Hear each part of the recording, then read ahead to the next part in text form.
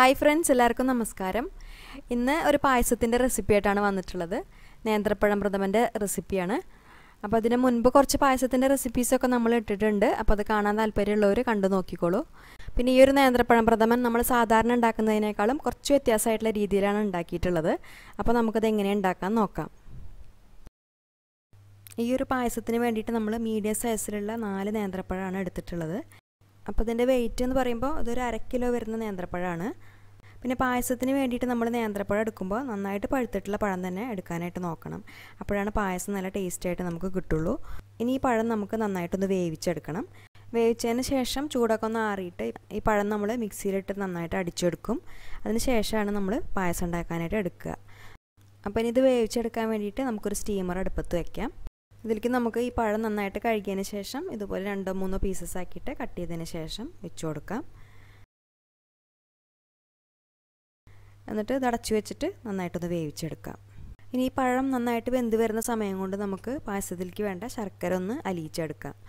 അപ്പോൾ അതിന് വേണ്ടിയിട്ട് ഞാനിപ്പോൾ ഒരു 300 മുതൽ 350 ഗ്രാം ശർക്കരയാണ് എടുത്തിട്ടുള്ളത്. പിന്നെ ഈ ശർക്കരയുടെ അളവ് നമുക്ക് എത്രയാണോ മധുരം വേണ്ടത് വെച്ചാൽ അതിനനുസരിച്ച് എടുക്കാം. ഇനി നമുക്ക് ഈ ശർക്കര ഉരുക്കിയെടുക്കാൻ വേണ്ടിയിട്ട് ഒരു 1/4 കപ്പ് മുതൽ 1 കപ്പ് വരെ വെള്ളം ഒഴിച്ചു കൊടുക്കാം. എന്നിട്ട് നന്നായിട്ടൊന്ന് തിളപ്പിച്ചെടുക്കാം. ഇപ്പോൾ ശർക്കര നന്നായിട്ട് മെൽട്ടായി വന്നിട്ടുണ്ട്. ഇനി നമുക്ക് ഫ്ലെയിം ഓഫ് ചെയ്യാം.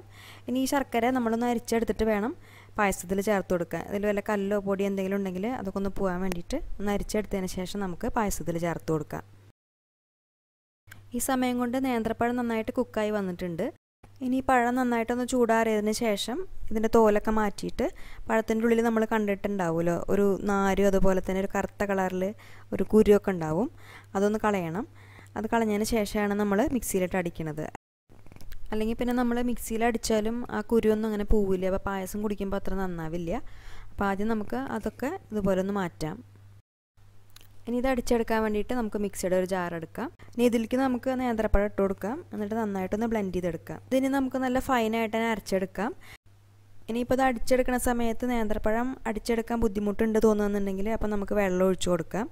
അപ്പോൾ എത്രത്തോളം വെള്ളം വേണ്ടി വരുന്നുള്ളത് നമുക്ക് അരച്ചെടുക്കുമ്പോൾ മനസ്സിലാവും. അപ്പോൾ അതിനനുസരിച്ച് ഒഴിച്ചു കൊടുത്താൽ മതി. ഇപ്പോൾ പഴം നമ്മൾ നന്നായിട്ട് അടിച്ചെടുത്തിട്ടുണ്ട്. ഇനി നമുക്കതെങ്ങനെ പായസമാക്കാൻ നോക്കാം.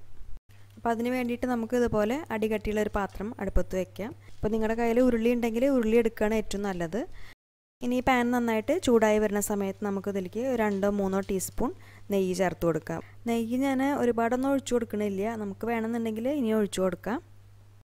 ഇനി ഈ നെയ്യ് നന്നായിട്ട് ചൂടായി വരുമ്പോൾ നമുക്കിതിലേക്ക് നേരത്തെ അരച്ചു വെച്ചിട്ടുള്ള പഴം ചേർത്ത് കൊടുക്കാം. എന്നിട്ട് നന്നായിട്ടൊന്ന് വരട്ടിയെടുക്കാം. അപ്പോൾ ഒരു മീഡിയം ഫ്ലെയിമിലിട്ടിട്ട് നന്നായിട്ട് ഇളക്കി കൊടുക്കാം. അടിയിൽ പിടിക്കാതെ നോക്കണം കേട്ടോ. പെട്ടെന്ന് തന്നെ അടി പിടിച്ചു പോകാൻ ചാൻസ് ഉണ്ട്. അപ്പോൾ നമുക്ക് കണ്ടിന്യൂസ് ആയിട്ട് ഇതുപോലെ ഇളക്കി കൊടുക്കാം. ഇതൊരു 5-10 മിനിറ്റ് നേരം നമ്മളിങ്ങനെ ഇളക്കിക്കൊണ്ടിരിക്കണം. അതായത് ഈ പഴത്തിൽ വെള്ളത്തിൻ്റെ അംശമുണ്ട്. അപ്പോൾ അത് നന്നായിട്ടൊന്ന് പോകുന്ന വരെ നമുക്കിങ്ങനെ ഇളക്കി കൊടുക്കാം. ഇപ്പോൾ ഈ പഴത്തിലെ വെള്ളമൊക്കെ നന്നായി വറ്റിയിട്ട് ഇത് ഏകദേശം ഡ്രൈ ആവാനായിട്ട് തുടങ്ങിയിട്ടുണ്ട്. ഇനി ഈ സമയത്ത് നമുക്ക് നേരത്തെ ഉരുക്കി വെച്ചിട്ടുള്ള ശർക്കര അതിലേക്ക് ഒഴിച്ചു കൊടുക്കാം. അതിനുശേഷം നന്നായിട്ട് മിക്സ് ചെയ്ത് കൊടുക്കാം. ഈ പഴവും ശർക്കരയും കൂടിയിട്ട് നന്നായിട്ട് മിക്സായി കിട്ടണം. അതുവരെ വേണം നമ്മൾ ഇളക്കാൻ. അപ്പോൾ ഒരു മീഡിയം ഫ്ലെയിമിലിട്ടിട്ട് ഇളക്കി കൊടുത്താൽ മതി. ഇപ്പോൾ ഈ ശർക്കരയും പഴവും നന്നായിട്ട് മിക്സായി വന്നിട്ടുണ്ട്. ഇനി ഈ സമയത്ത് നമുക്കിതിലേക്ക് നാളികേരത്തിൻ്റെ 2-ാം പാല് ചേർത്ത് കൊടുക്കാം. അപ്പോൾ ഒരു 5 കപ്പോളം 2-ാം പാലാണ് നമ്മളിതിൽ ചേർത്ത് കൊടുക്കുന്നത്. അതായത് നമ്മളിവിടെ ഒരു 2.5 നാളികേരമാണ് എടുത്തിട്ടുണ്ടായിരുന്നത്. അതിലൊരു 1/4 കപ്പ് വെള്ളം ഒഴിച്ച് കൊടുത്തിട്ട് 1.5 കപ്പ് കട്ടി തേങ്ങാപ്പാൽ എടുത്ത് വെച്ചിട്ടുണ്ട്. എന്നിട്ട് സെയിം നാളികേരത്തിൽ 3-3.5 കപ്പോളം വെള്ളം ഒഴിച്ച് കൊടുത്തിട്ടാണ് ഇപ്പോൾ നമുക്ക് 5 കപ്പ് 2-ാം പാൽ കിട്ടിയിട്ടുള്ളത്. അതാണ് ഇപ്പോൾ നമ്മളിതിൽ ഒഴിച്ച് കൊടുത്തിട്ടുള്ളത്. ഇനി ഇത് നന്നായിട്ട് മിക്സ് ചെയ്ത് കൊടുക്കാം. അതിനുശേഷം നന്നായിട്ട് തിളപ്പിച്ചെടുക്കാം. അപ്പോൾ കണ്ടിന്യൂസ് ആയിട്ട് നമ്മളിത് ഇളക്കി കൊടുക്കും വേണം, അല്ലെങ്കിൽ ഇത് അടി പിടിക്കും ചെയ്യും. അപ്പോൾ മീഡിയം ഫ്ലെയിമിലിട്ടിട്ട് തന്നെ വീണ്ടും നമുക്കിത് തിളപ്പിച്ചെടുക്കാം. അപ്പോൾ കുറച്ച് സമയം നമ്മളിങ്ങനെ ഇളക്കി കൊടുക്കണം. അപ്പോഴാണ് ഈ തേങ്ങാപ്പാലൊക്കെ നന്നായിട്ട് കുറുകി വരുള്ളൂ. അപ്പോൾ ഒരു 10-20 മിനിറ്റൊക്കെ നമുക്കിങ്ങനെ മീഡിയം ഫ്ലെയിമിൽ നന്നായിട്ട് ഇളക്കി കൊടുക്കാം. ഇപ്പോൾ ഏകദേശം ഇത് നന്നായിട്ട് കുറുകി വന്നിട്ടുണ്ട്. ഈ സമയത്തിന് നമുക്ക് ഇതിലേക്ക് സ്പെഷ്യലായിട്ട് ഒരു ഇൻഗ്രീഡിയൻറ്റ് കൂടി ചേർക്കാനുണ്ട്. സാധാരണ നമ്മൾ ഈ പായസത്തിൽ അത് ചേർക്കാറില്ല, പക്ഷെ അത് ചേർക്കുമ്പോൾ നല്ലൊരു ടേസ്റ്റാണ്.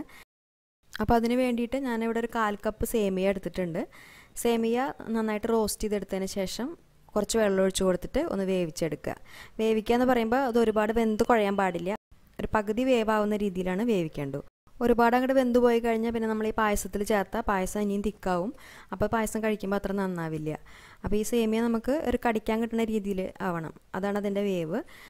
പിന്നെ നമ്മുടെ കയ്യിലുള്ള സേമിയയ്ക്ക് വലുപ്പം കൂടുതലാണെന്നുണ്ടെങ്കിൽ അത് കൈകൊണ്ട് ജസ്റ്റ് ഒന്ന് കട്ട് ചെയ്ത് കൊടുത്തതിന് ശേഷം വേവിച്ചെടുത്താൽ മതി. അങ്ങനെ ആകുമ്പോഴാണ് ഇത് കഴിക്കുമ്പോൾ കൂടുതൽ നന്നാവുള്ളൂ.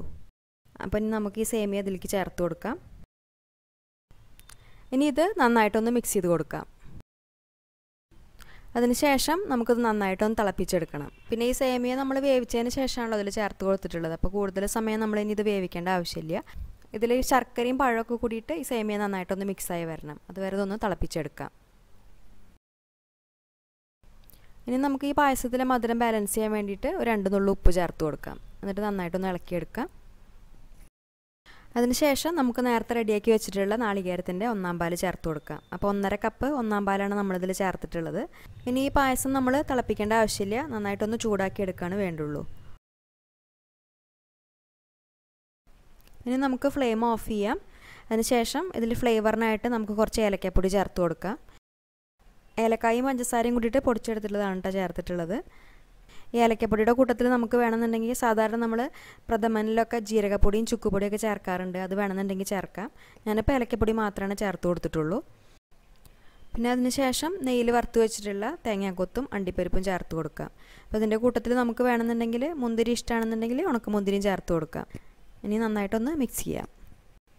ഇപ്പം നമ്മുടെ നേന്ത്രപ്പഴം പ്രഥമൻ റെഡി ആയിട്ടുണ്ട്. പിന്നെ നമ്മളിതിൽ സേമിയ കൂടി ചേർത്ത് കൊടുത്തുകൊണ്ട് ഒരു സ്പെഷ്യൽ ടേസ്റ്റാണ് ഈ പായസത്തിന്.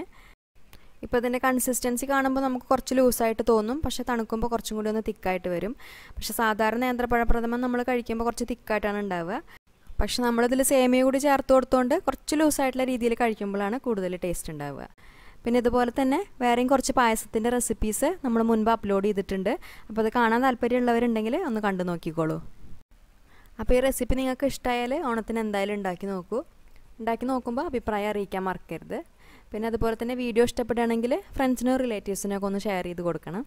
അതുപോലെ ചാനൽ സബ്സ്ക്രൈബ് ചെയ്യാത്തവർ ആരെങ്കിലും ഉണ്ടെങ്കിൽ ഒന്ന് സബ്സ്ക്രൈബ് ചെയ്തോളൂ. സബ്സ്ക്രൈബ് ചെയ്യുമ്പോൾ പുതിയ വീഡിയോസിൻ്റെ നോട്ടിഫിക്കേഷൻ കിട്ടാനായിട്ട് സബ്സ്ക്രൈബ് ബട്ടൻ്റെ അടുത്ത് ചെറിയൊരു ബെല്ലൈക്കൺ ഉണ്ട്, അതും മറക്കാതെ ഒന്ന് ക്ലിക്ക് ചെയ്തോളൂ. അപ്പോൾ എല്ലാവർക്കും നല്ലൊരു ഓണം ആശംസിച്ചുകൊണ്ട് നല്ല നല്ല റെസിപ്പീസായിട്ട് വീണ്ടും കാണാം. താങ്ക്